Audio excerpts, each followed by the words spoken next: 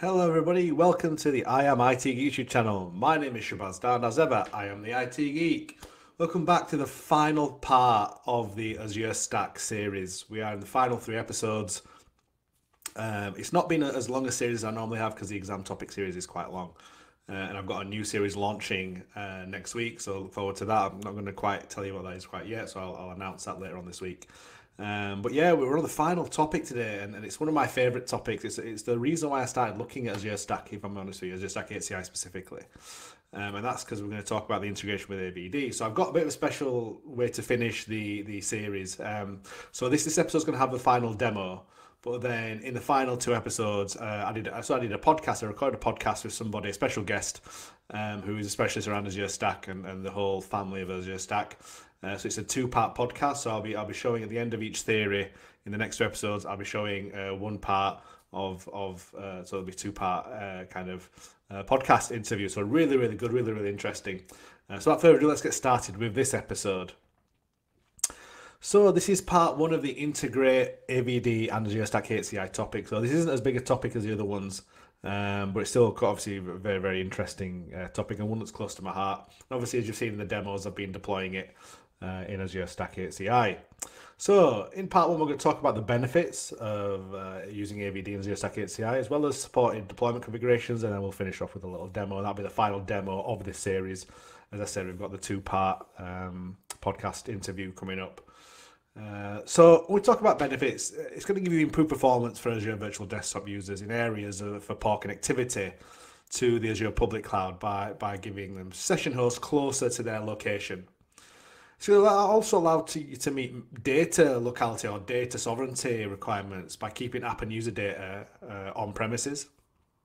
It's going to improve access to legacy on-premises apps as well and data sources by keeping desktops and apps in the same location.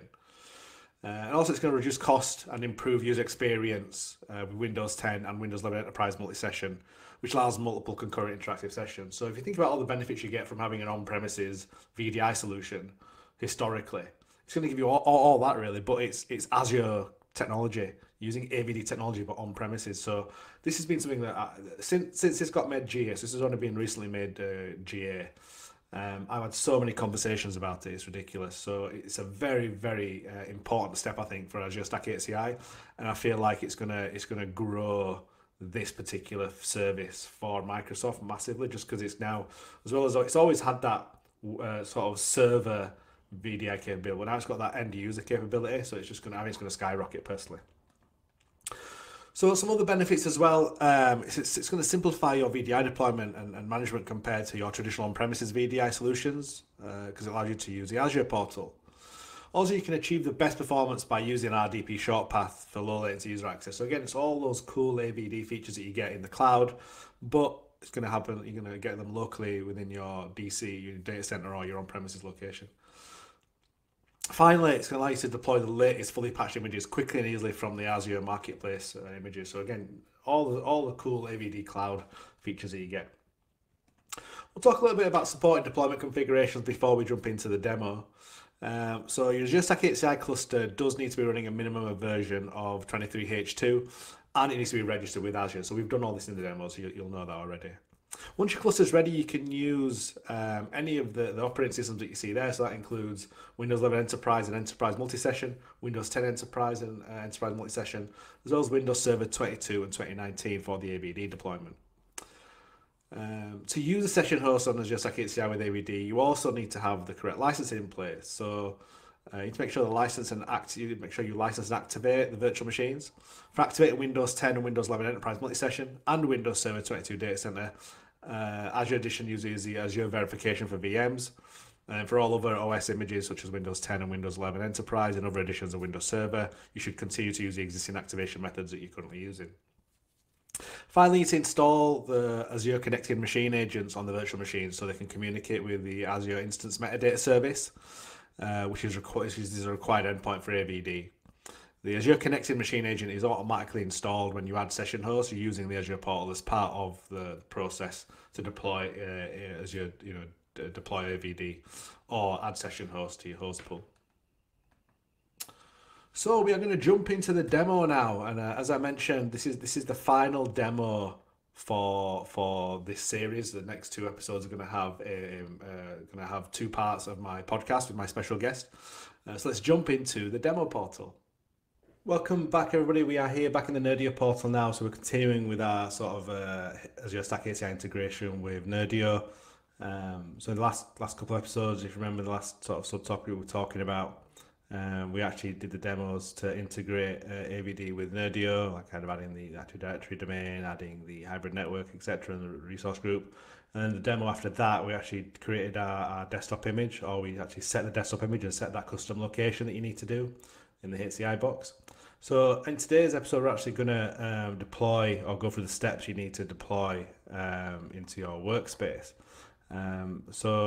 Again, you can add, let's just add let's call it HCI dash, oh, I can't do it on this. Oh, let's call it that, okay. And then we'll put it in that resource group as well. Let's go with East US, just got some everything's going, let's click OK. Okay, so now that workspace is in place, you want to go to a little drop down here, and we need to do a hybrid host pool, because remember, this is a Stack HCI, we're not doing static or dynamic, we're doing a hybrid one. Okay, and this is where we can add a HCI host pool there on the right hand side. So this is where we can go Azure Stack HCI -AVD -VM, and then we'll let it do the prefix. Oh no, this is the host pool, sorry, AVD HP. Okay, we'll call it O1 at the end. So again, we can do the same as we can normally with AVD and Nerdio. We can either go static or dynamic, and then we can go multi-user, or we can have a remote app or desktop or for personal. We're going to stick with multi-user pool desktop. Directory, I'd obviously want to, again, it'll tell you, if you drop down, it'll show you which ones are eligible. Obviously they're grayed out, so you can't do those, so we have to do the jumpstart domain, because that is our hybrid domain. Again, if you've got FS Logic set up, which I didn't for the purpose of the demo, I'm just going to turn it off, but you can obviously do that. Initial host count, leave that at 1, and this is where we want to do the name, so Azure Stack HCI-AVD-VM, and then we'll let the, we'll do the prefix, so it puts, okay, then we'll do the prefix, it'll be Azure Stack HCI-AVD, and then it'll do the 01 at the end itself. Desktop image, so this is where we can select which images we want to use. And again, it shows the hybrid ones if you notice. So again, we're going to go with the Win10 one there. So how many vCPUs we want? I'm going to go for 4. How much RAM do we want? I'm going to go for 16. Leave it at static RAM type. Resource group, again, you can select where you want to put it. I'm going to put it in my RG, my HCI RG. And then this is where you can assign, quick assign as well if you want. So yeah, again, similar to how you would do a normal Nerdio deployment for his host pool, but in our case, we're just doing HCI, add HCI hybrid one. So that's where you click OK, and it'll then create that that host pool. Invalid Active Directory profiles, local AD. Local AD, only local AD. Okay, that's what I've selected. I'm not sure why it's doing that. I've turned profiles off. Let's see if it's that then. Invalid Active Directory profiles, only local AD allowed. Yeah, but I've done local AD. It is a local AD. I'm not doing profiles either, which is a bit strange. Okay, so this is my point. I'm getting very strange errors. I'll have to look into what that's causing that, but essentially that'll deploy our host pool. So once our host pool is deployed, we can then deploy virtual machines. So again, just wanted to show the steps of doing the HCI deployment within Nerdio. So that'll be our host pool deployment, and from there we can sort of do other management tasks as well. So we've got a couple more episodes left in this series. So it's been very fun. It's been a shorter one than I normally do. It's been a fun series either way. So again, looking forward to finishing this off and moving on to the next one. So hopefully everybody has enjoyed it. Again, if you're not subscribed, why not? You know, we've got lots of content already. Got over close to 250 videos. We've been in almost 300 videos. Loads of great Microsoft and Azure content. So please do check that out as well. And thank you for your ongoing support. So yeah, thank you everybody for watching. Until next time, goodbye.